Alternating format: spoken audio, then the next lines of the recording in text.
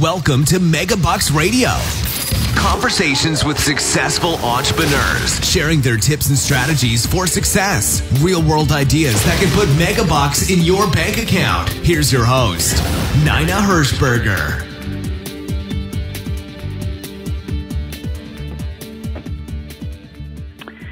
Hello there and welcome to the show. I'm your host, Nina Hershberger, and today my guest is Kevin Donlin.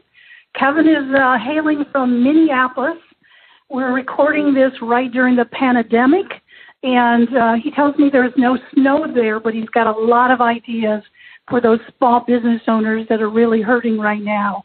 And that's the whole purpose I'm doing this for. Let me give you just a little background on Kevin.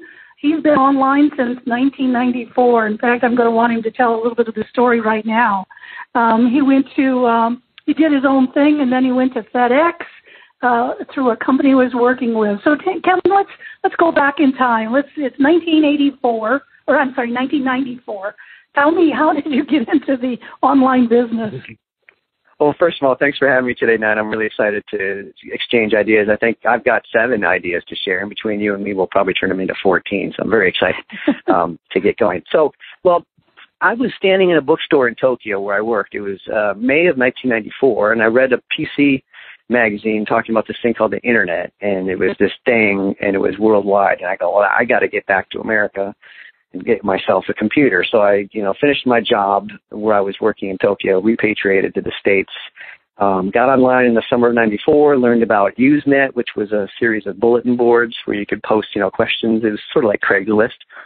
And I will give you the Reader's Digest version. I decided to give away, articles, and then at the end offer, to learn more, send an email to me. And my email address, I believe, was kmd@netcom.ix.com. It was Netcom was my internet service provider. And so I gave you an article, send me in, it was about how to find a job on the internet. So if you sent me an email, I sent you a sales letter by email. And I think I retailed it for all of $10. I was just an idiot. I had no back end, no upsell. I was just trying to see if I could make, beer money. And I sold several $100s worth of a free a report. I guess you'd call it an ebook now, but it was a text file. And I simply collected information on how to find a job on the internet. And I sent it to people, got no refunds.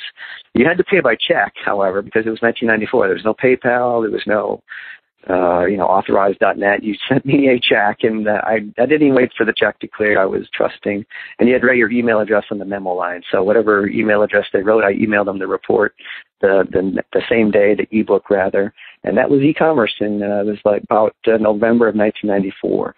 And then I was hired by a Marcom agency here in Minneapolis. Our client FedEx had this thing called a website. They needed help with it. So I was their webmaster, a content webmaster from 1995 to 1998. And I started out answering 5 emails a day from customers. We ended up at the end answering over 1,000 a day. I had 2 people working full-time under me, just managing the customer service emails for FedEx. So I just was learning. I liken it to being a mechanic to the Wright brothers, because my client at FedEx, his name was Robert Hamilton. He was a true visionary. He put their website online. FedEx was featured, they were a media darling in 1995, 1996. They were the only ones with a really useful website. And actually, before there was Yahoo, there were these things called like Alta Vista was the search engine. There was actually an Internet Yellow Pages for several years. I don't know if you remember that, but there were so few websites that they printed the website addresses in a book. And you could buy it in computer stores back when there were computer stores. And so, FedEx was listed in the Internet Yellow Pages. I wish I didn't throw all those out. I had a closet full of them, but they're just, really weird artifacts of a time long gone. But yeah, so I've been selling things online since 1994, copywriting in one form or another since 1994. I just love it. I'm fortunate enough to get paid to do it. And I'm happy to share, any good ideas I can come up with today with you and your listeners. Oh, that sounds great. So let's get right into that. So I know you said you have 7. So what's number 1? Well, number 1 is simple. Well, a lot of this is simple, but it's not being done. Over-communicate with a relevant message to your prospects, your clients, and the world. This should be a no-brainer, but it's really not. How many weeks are we into this crisis now? And it seems like it's like 2 or 3 here in America. Maybe it's 4. Yep. I'm seeing, and you are too, offer after offer after offer, whether it's LinkedIn, Facebook, or my email inbox. It's just stale. It could have been written 6 months ago. People are saying that there are a lot of businesses, too many, saying nothing at all about the current crisis. They're just continuing to run the same old ads. You look tone deaf when you do this and utterly incompetent. I can't trust you now when things are awful.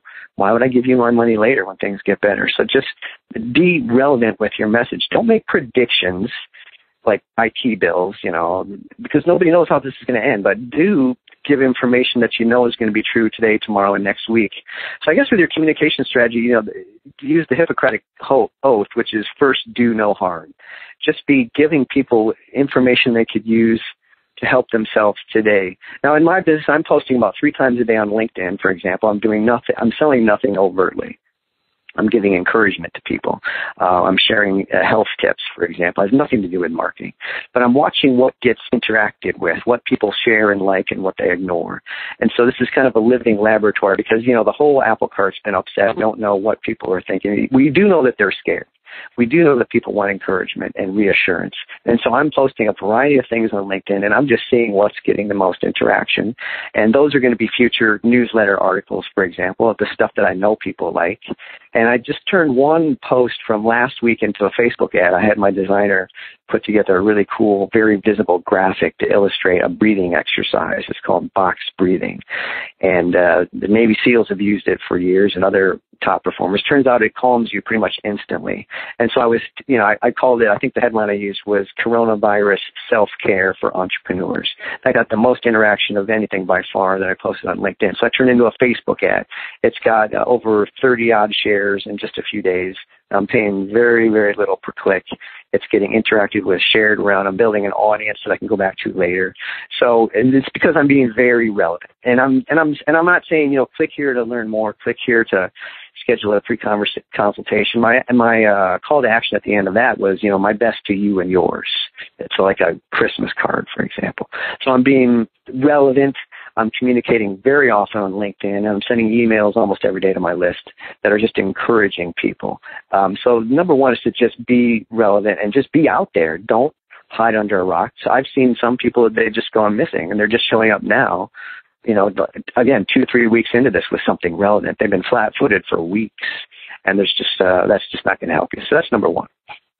I just interviewed a guy who has a carpet cleaning business the other day, and what he's sending out to his list and to his is ideas for fun things to do with your kids at home. Mm-hmm. Little things, totally different. Nothing about carpet cleaning, and of course, no offer, no sales pitch, no anything. Just give value to that. So that's a great idea. I'm interested. Are you finding more traction in LinkedIn? Is that why you seem to be talking about LinkedIn versus Facebook? I've always preferred LinkedIn myself. I'm a simple person. I don't go into complexity. I know a lot of people preach complexity. You certainly should have a complex back end and sophisticated marketing systems. But I've got people who run Facebook ads for me off and on, but it's just not a place where my prospects are much of the time. For me, LinkedIn is just more relevant to my prospects who are entrepreneurs of businesses typically doing $1 million or more in revenue. Not a lot of those people are spending a lot of time on Facebook. That's just my personal preference. But by all means, if you've got a robust Facebook presence, go there. Wherever you're good on social media, Instagram, where I'm not, play where you're good. And that's where you can be over-communicating, and that's where you can be relevant. Well, and play where you're good, but also play where your prospects are, I suppose, too. Bingo. Yeah. You fish where the fish are, right? So, that's in my fish on LinkedIn. Okay. All right, let's go to number 2. So number 2, you've heard this before, it was kind of a nice phrase for years, retention is the new acquisition. Well, absolutely now, more than ever, retention is the new acquisition. It may be the only acquisition. So really do whatever you can to retain the clients or customers you have now. Because when you lose one, boy, are you going to have to work, to get 1 or 2 more to replace them. So there's a great book by a guy by the name of Brian Kurtz, and it's kind of my strategy for retention. His book's called Over Deliver. And so that's my strategy. It's my motto. If I have any free time, If I'm sitting eating a sandwich or walking my dog, I'm just thinking, how can I over-deliver? How can I over-deliver to my current clients and the prospects who may one day become clients? So very simple example. I'm asking all my copywriting clients, and I have for over a week, how can I help you? This is a very simple email. How can I help you? What are you working on? What's bugging you? How can I help you? And I had one client of mine. She owns 3 dry cleaners near Boston. And I'm working on a completely different project. But I said, separately to all that, how can I help you? She needed an email to send her customers to reassure them that her doors were open and that everything was okay. And so I said, fine, I'll write you the email. And her English is not terribly good. She's not a writer, and that's not a sin. It's just a fact. And so I said, I'll write it for you. I did it overnight. I did it really fast. And I did it for free. And I just wrote a little message to her subscribers, her members. And I said, have you ever told them that you're a mother? When you've got 2 kids, this goes back to Vance Morris, who is, giving tips to people who've got kids at home. And she said, no, I've never said that. I said, well, we're going to say it in this email. So my email was like, as a mother, I know you're probably going through a lot at home. You may be trying to telecommute. You may have the kids at home. And I just was reassuring them that we're open, we're safe, we're sanitary, we can pick up and deliver. You never have to leave your home. And she sent me, and so this was a few days ago, she sent the email. And actually this morning, before our call, just a couple hours ago, she sent me an email. I'll summarize her comment. She said, quote, the results are very good. The open rate, 33%, and only a very few, actually the fewest so far, unsubscribed. And that was because of customers moving. She said, I got a very good response in 2 cities, 7 to 8 requests for delivery on the next day after they got this email. So she was very happy with that. And now, do you think she might be inclined to stick with me and not cancel the project I'm working on now? Do you think she might be inclined to hire me again when this is all over? I just generated a bunch of revenue above and beyond what she ever expected from me. And I haven't really delivered the other parts of the project that she hired me for. So that's an easy example. Just if I ask, and you can't know unless you ask, how can I help you? She told me, I helped her, and now she's really, really happy. So that's something that anybody can do this minute today, after you finish this podcast. Well, the thing that brings to mind there is she has a list. Mm-hmm. The saddest part is when I see business owners who don't have a list. Let me give you an example. Yeah. Mm-hmm. We live in a community. It's a 55 and older community, a Del Webb community. Last Saturday, there was a catering company. There's a park. There's about half a mile from our community. The catering company brought a truck, brought a grill, and had 500 meals that they actually cooked right there that we all came, stayed in our car. They came and delivered the meals to us. But you know what? Never once did they ask for our email. Never once did they ask for nothing. No list. Yeah. No list. So, just the fact, is it because of you that she has a list? No, she already has a list, a good-sized list, and she's getting more sales, I know for a fact, than she sent me. Because you're always going to get just a quick email rule of thumb. You'll get about 50% of your open rate in the first hour. And so whatever you get in hour 1 is going to be your total open rate over the length of and that can go back and forth. That's a rule of thumb. And 2, if you get 7 to 8 orders the next day, you're probably getting another 7 to 8, between 4 and 8 over the next coming week or so. So the results will keep coming in for her. But she built that list. Yeah, it's a shame, that the caterer, gosh, you just feel for it. I know for a fact that there's a very new restaurant near my house that's probably going to just shutter. Because they had a bad location, bad signage out front. They just assumed people would find them. It's just the classic build it and they will come. It's a great restaurant. They have the best service, really good food. But those poor souls, I can tell you, they are not out, list building. They're not doing joint ventures. They're just probably shuttered, and they'll never open again. And so, you got to be list building. Anything that you can do. Now you have to play within the rules. So, people are really wary of even handling paper because the virus can live on paper apparently for 3, 4, 5 days. And so if you go up to every car and knock on the window and say, can we want to sign our guest book, it may not fly. But they certainly could have did they give you bags or something Well, napkins? it was not a napkin or something, but yes, it was like, in a case that was a carry-out thing. They could have put something on the top of it. Exactly. Little stickers that said, to learn about bingo. Yep. Visit our website or Twitter or Instagram. We'll tell you when we're coming back. Would you like to know when you can get another meal? Who wouldn't say yes to that? So you can, follow us on Instagram, or even better, text, meet to 9567, and then bam, they've got you. So a text offer on the bag, or visit our that would have been best, because you'd get text offers like that. You'd get like 90% of the people. So yeah, they missed the boat. I hope they're listening to your podcast. Actually, they came back a second time then, not to the park, but they came to another location, and I happened to know their parents, and I said, look, I'm a business coach. This is free, doesn't cost you anything. I'm just, whether they do it or not, it's up to them, but let me give you two ideas. One is, just like with McDonald's, so when we go and they bring our meal, would you, today we've got breadsticks for $3. Would you like us to add that to your order? So now that's an upsell. Sure. And then I called it a bounce back. So put something on top of the carryout case that says, like you said, text this to this number and we'll send you a coupon for whatever. Nothing. Yeah. They didn't do anything. Yeah, so that's another podcast.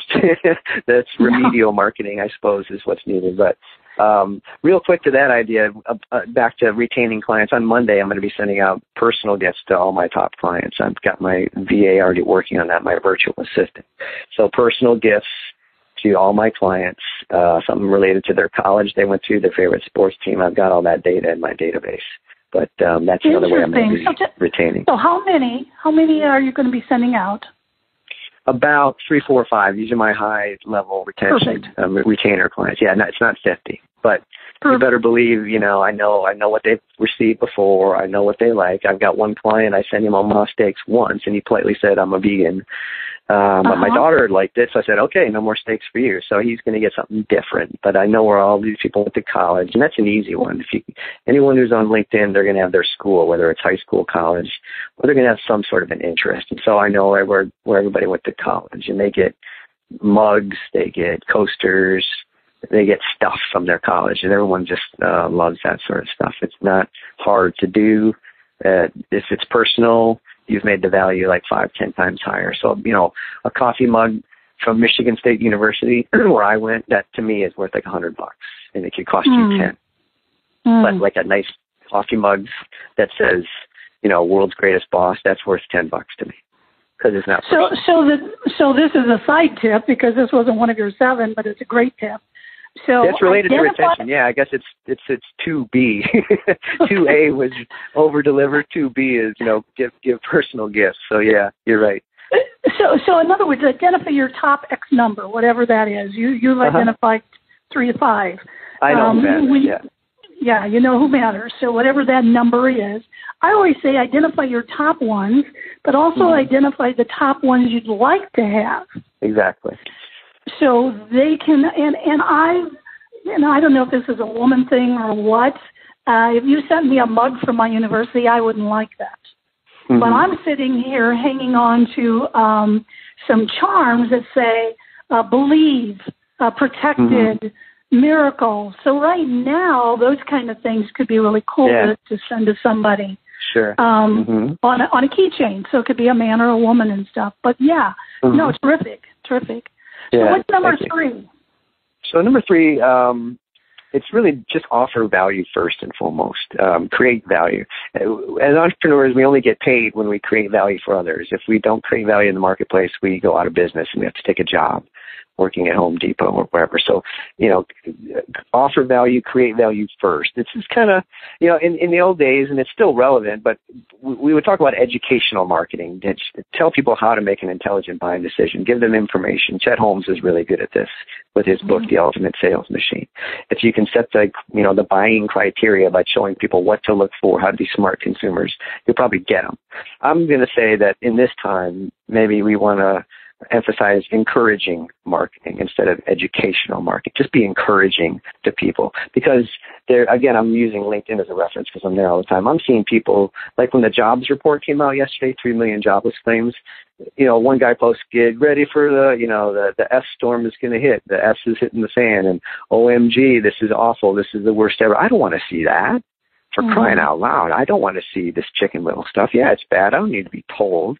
And don't be political. Someone on Facebook was sharing, this message from a doctor in the ER, and it was, as bad as you would think it is. And at the very end, it said, and if you voted for Trump, who's, helping to kill us all, I hate you with every fiber of my being. And you don't have to like Trump, but I don't need to be hearing hatred from a doctor. I just lose a little respect for doctors because of you, even though that's not the case. So it's just, don't be emotional, don't be political, don't be a doomsayer. Just encourage people, for crying out loud, and resist the urge to sell overtly or put strings on your freebies. I'm just giving away stuff. I'm giving away health postings, tips on, relaxation, stress reduction, and I'm also giving out success stories like I'm doing here with you. The same stuff that, we're talking about, I've written about several of these. So that's why I can talk and talk and talk. And so I'm just giving people examples of stuff that's working. Well, by doing that, I'm giving them hope.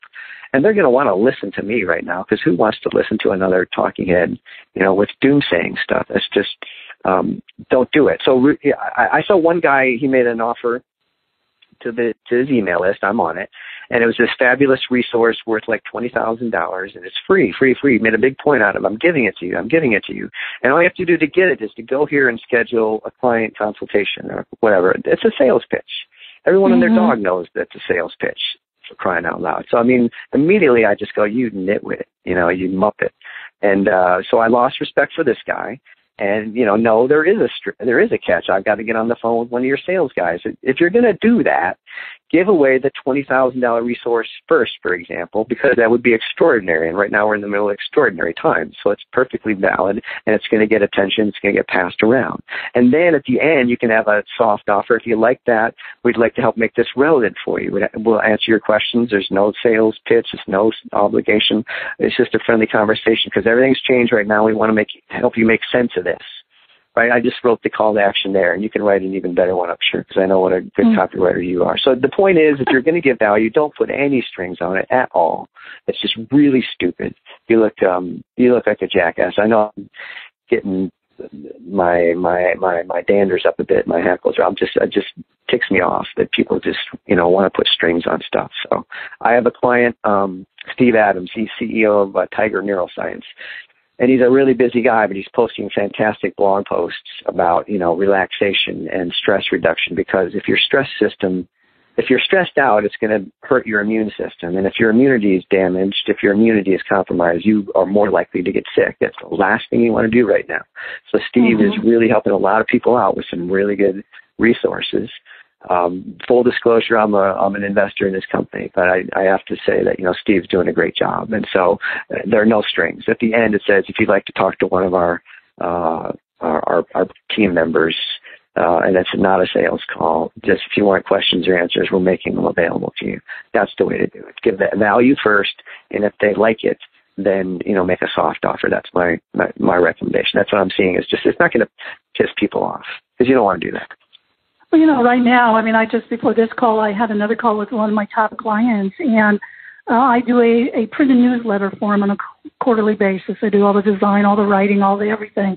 And they said, right now what we'd like to do, and it's an 8-pager. Right now we'd like to increase that by 2 and 4 pages. How much would that cost? And I said, nothing more. It's my gift, not only to you, Bingo. But it's to those small business owners who I really want to, I'm not into making more money at this moment. My it's giving back. It's giving that value like you're talking about. So it'll come back around. It'll come back around. We know it will. Yeah. I'm going to just diverge for a quick second here. The pharmaceutical company Merck, MERCK, they are famous for giving away their drugs. They gave away a drug that cured millions of people of something called river blindness, which is a horrific disease. And I believe they also gave stuff away in the 50s as well. River blindness drug was given away, I think, in the 90s. So the point is, this is a multi-billion-dollar company who gives away. They didn't say call for a free consultation and then we'll cure your river blindness, for crying out loud. They gave the drug away, and it came back to them. And Merck is like one of the only pharmaceutical companies that you could reasonably say is beloved, or at least admired, because that's, part of their corporate strategy is to just give value where it's needed, and, the money will come. So, yeah, I'm echoing what you said. And so if I could just commandeer your interview for a minute, Nina, I wanted to tell you that you just anticipated tip number 4 when you just said the 2 pages are free, because tip number 4 is offer more value than you ever have before. And that's what you did. So some ways to do this. It's not hard. Expand yes, you're going to have to work harder, by the way, but you know what? You're probably not sleeping so much anyway. And it beats, every hour you work and don't watch CNN or Fox, it's going to add to your lifespan, trust me. So offer more value than you ever have before. Examples of doing this: expand your hours, relax your cancellation policy. I have a client, they're called the Texas Baseball Ranch, Ron and Jill Woolforth. They're, world famous. They have the very best pitching, coaching, place on earth. And they've relaxed their cancellation policies because some parents may just have to cancel in good conscience. They don't want to fly their kids to Texas. So, working together, we came up with a relaxation on the policy. You can just reschedule for later, no fees, right? So that's another thing you can do, is eliminate unnecessary fees. I know Delta, I believe, and all the airlines are letting you cancel without the penalties. You can't get your money back, but you have a credit for a year. So eliminate unnecessary fees, expand your hours.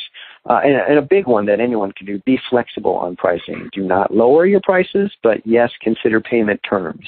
And my last 2 clients that I got on the last 10 days, both were really hesitant for my fees. So I said, all right, and this is sales 101, anytime anyone says, ooh, I can't afford that, I said, well, if price wasn't an object, would you go with this? Would this make sense? And they said, of course, I really want this. I said, well, let's make it affordable.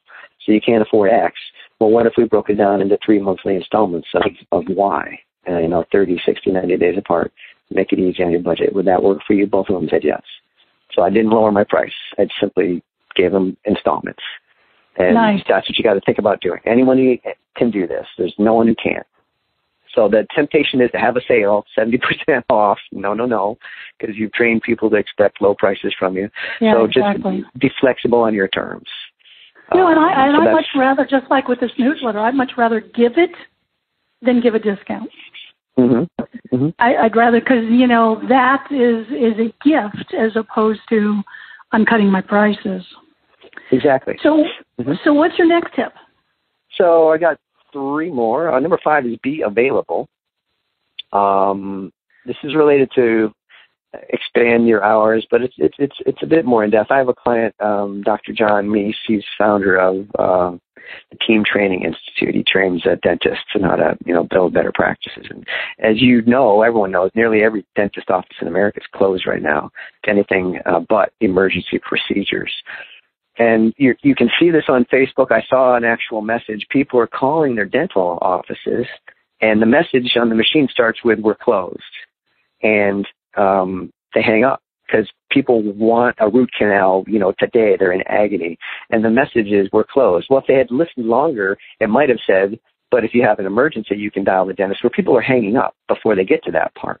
So when I mean be available, I'm talking to my clients on Saturdays and Sundays for the duration of this thing, and consider being available to them. But make it very clear to people who are calling in a panic, who are worried, in pain, they need help right away. Make sure your message tells them at the very beginning that you are available for them. So these dentists were scaring everybody away because their message in the first 5 seconds was, "We're closed right now," even though they would have accepted you for emergency treatment. So Dr. Meese is training his members to change their voicemail greeting to, "If this is an emergency, here's the phone number of the dentist. Call his cell phone right now.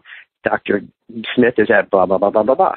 And then it would go on to, "Now, if this is not an emergency, please know that we're closed except for emergency procedures. We expect to open in 3 weeks. We hope we do, but blah, blah, blah. So the important stuff was out front. It was available for the people who needed it.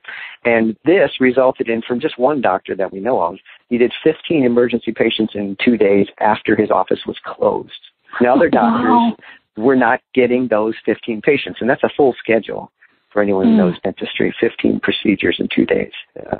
So it's because he was available, and in fact, his team was answering their phones. This is related to that. It wasn't just a good voicemail message, but during the day, his teams were answering the phones. So answer your phone. So that could be another tip. I suppose it could be, right now. Yeah. Myself, I don't answer my phones. That's just the way I roll. And I haven't answered my phone since 1997. Even my fiance can't reach me unless she comes at me from like 3 directions. But it's worth considering. If your business is such that you can do rush jobs, consider answering your phones, or just make sure your phones are answered if at all humanly possible. Don't let it roll to voicemail. And if it does roll to voicemail, make sure, for the love of mud, that your message is relevant to the people who need it right now. So just review your voicemail messages, but answer your phone if you can. And it's all about being available to people. Well, that's a great tip. In fact, if that dentist still had some of their employees and they hadn't had to lay them off temporarily, I mean, what is that person doing at home? They could be answering live. Hi, this is Sue. Right. Thanks for calling. Exactly. What can we do for you today, or something, instead of saying we're closed? No, great idea. Right. Yeah. All right. Next tip. All right, a couple more to go. Number 6 is simply adapt, and this is a golden opportunity for all of us. This is an interview in itself, because adapt. Who are you? Just reassess and adapt. Who are your clients? What are you selling? Where are you selling it? What are your prices? Review everything. But in this narrow sense, adapt means simply change your promotions, change your service offerings to work in today's environment. So you were talking earlier about the carpet cleaner. He's a friend of mine. His name is Vance Morris. And he told me, I don't know if he said anything in detail on your podcast, but he sent out an email. This is probably 2 weeks ago now, that the subject line was free toilet paper. And that was very relevant when the first wave of panic buying of toilet paper was going on. And he made it was a brilliant offer. He said, free roll of toilet paper with your next carpet cleaning job, and we'll do a 19% discount in honor of COVID-19. And he said he got 3 jobs the next day, which was, pretty lucrative. And I'm sure he got another 2 or 3 in the coming days. You're always going to get more after your first day. So that was an example of him adapting. He'd never had a free toilet paper offer. No one on earth has ever done it, probably. But he did. The other one was a really clever one. And this was sent to me by Darcy Juarez, another one of my clients. She saw on Facebook that there's a photographer. This is just so smart. So photographers, you got a photography studio, guess what? You're out of business for now. So she came up with something. She calls it porch portraits. She'll come to your house, stand out in front of your porch, never get closer than 6 feet to you, and take a picture of you and your loved ones on your porch during the lockdown. And it was being, passed all over Facebook, super clever. And it was like, this is a memory, you'll never forget, the coronavirus anyway. Why not, memorialize it, have it on as a picture. So porch portraits, I just thought that was brilliant. And that's an example of adapting your offer, fishing where the fish are. Everyone's at home. So you got to find a way to get there. And I just love the idea of porch portraits. I think if something comes out of this, one of the best things is to have multiple streams of income. Let's go back to a chiropractor concept. If all that chiropractor does is, adjustments, and didn't have any kind of supplements. I mean, they could have an immune building or boosting supplement package that they could sell online, right? They could be that. I mean, that would be a hot ticket. In fact, I have a very good friend, a good client who has a vitamin shop, and they are selling twice the amount of any of the biggest days that he's ever had. Twice. Come home exhausted because everybody wants all the supplements now. Well, what if he'd had that? What if that's what you ended up transitioning to?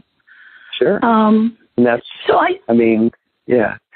Real quick, I've got 2 other stories. You just made me remember them. I have a friend who's a personal trainer. He's always wanted to do more online stuff because when he's coaching people one-on-one, he's trading time for money. Well, guess who's delivering a whole bunch of, Zoom video workouts to his customers, and he's letting them share it.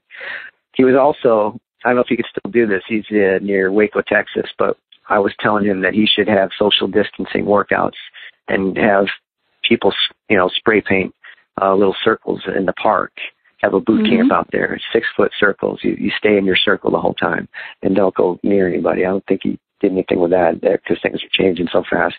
But yeah, go online with your stuff. And darn it, I've just forgotten the other one. Maybe it'll come to me, but, again, adapt your offering and go, oh, this is the other one. It's a tutor. One of my new clients, he's a tutor. And he used to meet people mostly in the home, and just luckily he started transitioning to video about last year or so. Well, guess who's so busy that he has to hire tutors? He's never had to hire staff. He's hiring people left and right, and his clients are wealthy people in Silicon Valley. They can afford this, and I'm writing postcards that are going out.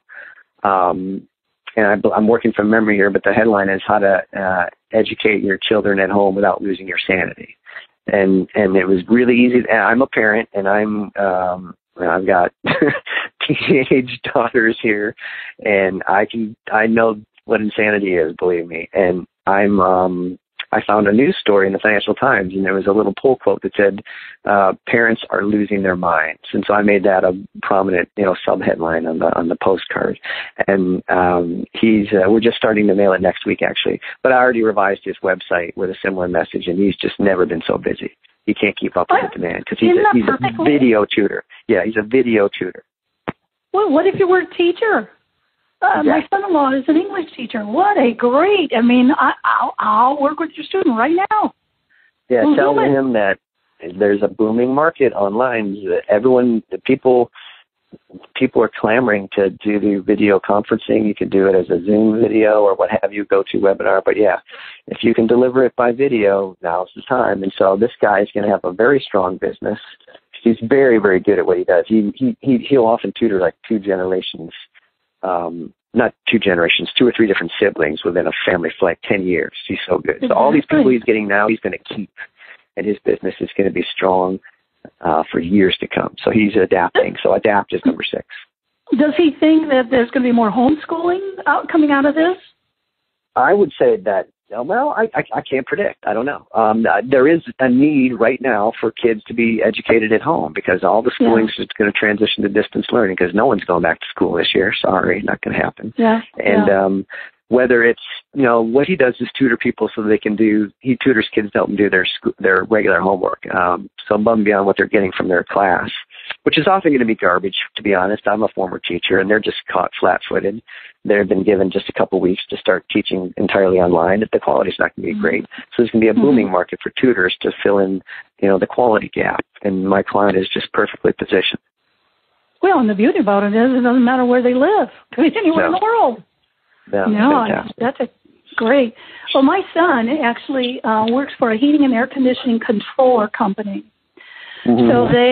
So they manufacture things for the heating and air conditioning industry, and they're also a distributor of different things.